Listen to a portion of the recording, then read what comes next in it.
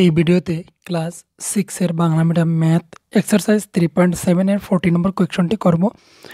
কোয়েকশনটি হচ্ছে একটি বন্যত্রাণ শিবিরে 1080টি ধুতি এবং 1620টি শাড়ি এবং 2700টি জামা মজুদ আছে।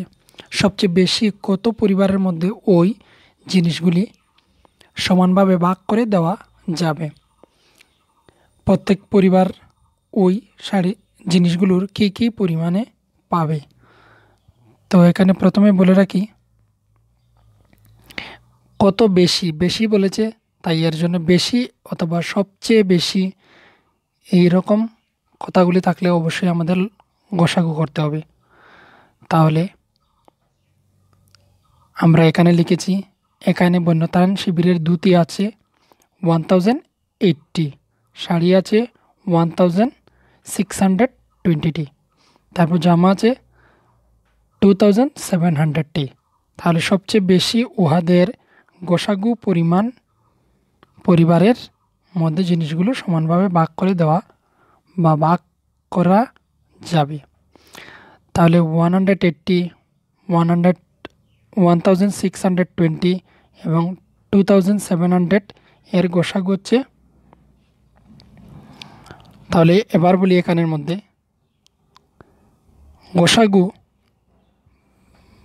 গোসাগু ভাগের প্রক্রিয়াতে গোসাগু বের করাটা হচ্ছে কার্যকরী পদ্ধতি, আর বাকি যেটা হচ্ছে উৎপাদকে সেটা হচ্ছে অত বেশি ব্যবহার করা হয় না, সেটা অত বেশি কার্যকারী নয়।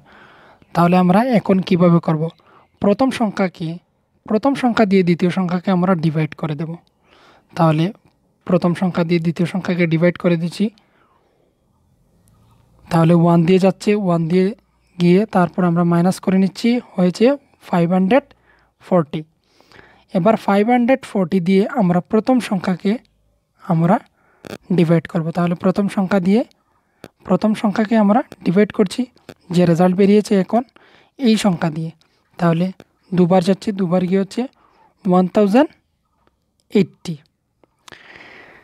এবার হচ্ছে এই আমাদের 540 দিয়ে আবার আমরা তৃতীয় সংখ্যাকে আমরা ডিভাইড করব। তাহলে এখানে তৃতীয় সংখ্যাকে ডিভাইড করেছি 540 দিয়ে, 5 দিয়ে যাচ্ছে, তাহলে হচ্ছে 2700। তাহলে আমাদের গোসাগু বেরিয়ে এসেছে 540। গোসাগু এবং লসাগুর নিয়ম নিয়ে একটি ভিডিও বানিয়ে নেব, সেটা তোমরা অবশ্যই পরবর্তীতে পেয়ে যাবে এই চ্যানেলের মধ্যে। সেখানে কার্যকারী এবং উৎপাদক এবং লসাগু কীভাবে নির্ণয় করতে হয়, কীভাবে গোসাগু নির্ণয় করতে হয় সেই সম্পর্কে বলে দেব। তাহলে এবার হচ্ছে সবচেয়ে বেশি 540টি পরিবারের মধ্যে সমান ভাগে ভাগ করা যাবে। এখন প্রত্যেক পরিবারের দুটি পাবে। আমাদের প্রথম কোয়েকশন ছিল কত পরিবারের মধ্যে দেওয়া যাবে, তাহলে 540। এবার হচ্ছে পরিবারে কত পরিমাণে শাড়ি এবং ধুতি এবং লাস্ট হচ্ছে জামা পাবে প্রত্যেক পরিবারে সমান করে। তাহলে এখানে প্রথম রয়েছিল ধুতি 1080কে দিয়ে আমরা এই যে গোসাগু বেরিয়েছিল, গোসাগু দিয়ে ডিভাইড করে হচ্ছে 2টি করে। তাহলে প্রত্যেক পরিবারে 2টি করে ধুতি পাবে এবং শাড়ি পাবে 3টি করে। এখানে শাড়ির সংখ্যা দিয়ে আমাদের গোসাগু দিয়ে ডিভাইড। তার পরবর্তীতে হচ্ছে রয়েছে এখানে জামা রয়েছিল 2700টি। তাহলে 2700কে 540 গোসাগু দিয়ে আমরা ডিভাইড করে আমাদের বেরিয়ে এসেছে 5টি।